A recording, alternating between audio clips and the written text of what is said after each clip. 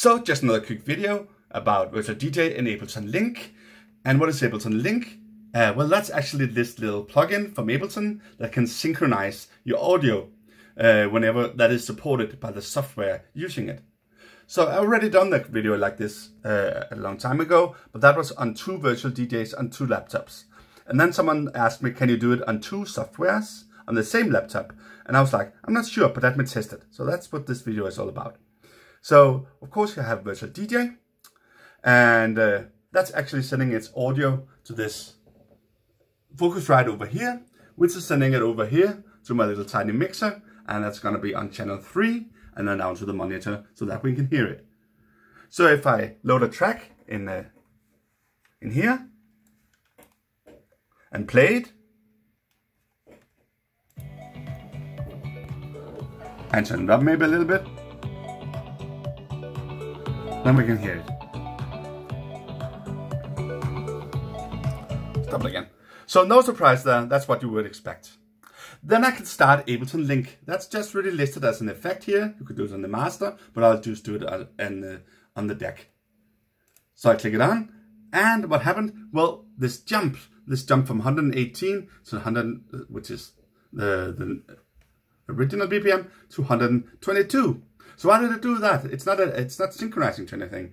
Well, it's actually synchronizing to the last time within the session that Link was used. So if it's the first time you do it, it's gonna sync to 120 because that's kind of the Ableton Link kind of default. So, but right now it's 122. That's fine. We can change that. So what's the other software then? Well, if I go over here, we have Serato DJ Pro, and that also has Link. To enable Link in a Serato DJ Pro, you need to make sure that you're using this little thing, Smart Sync. Otherwise, it won't work. And apart from that, you probably want to disable the firewall on the laptop so these things can actually talk to each other. But as you can see here in the top left corner, Link is now enabled. So now when I load a track in here, you can see it says 130 BPM.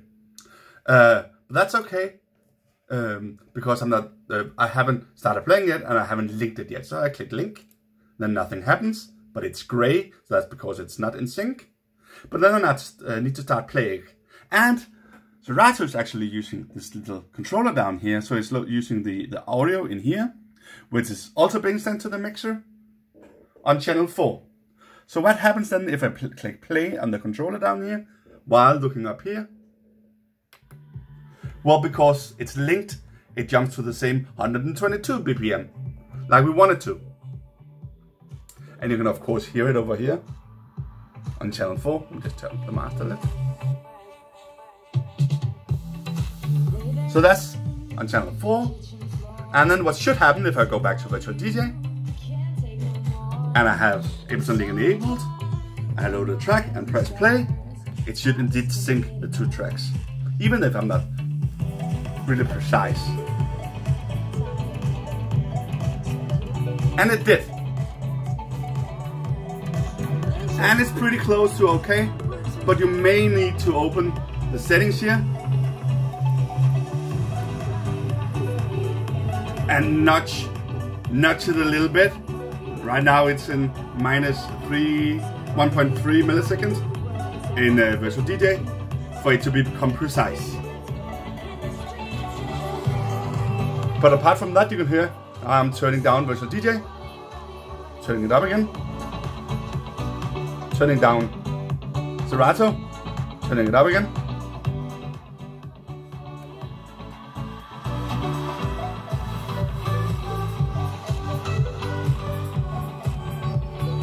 And they are indeed in sync. And if I mess it up a little bit in Virtual DJ, like this, it'll go back to being in sync almost instantly. So if I jump, so within a couple of seconds, it'll be in sync. That's a little different in Serato.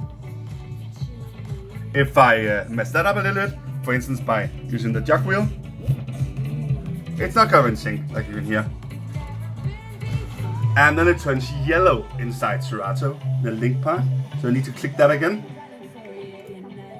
And then it goes into sync again, based on the link. The same goes if I use the tempo pitch fader here. Change that.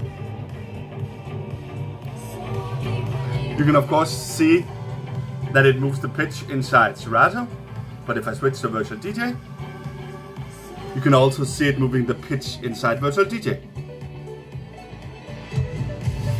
So the same one, controlling Serato, will also effectively control Virtual DJ because of the link.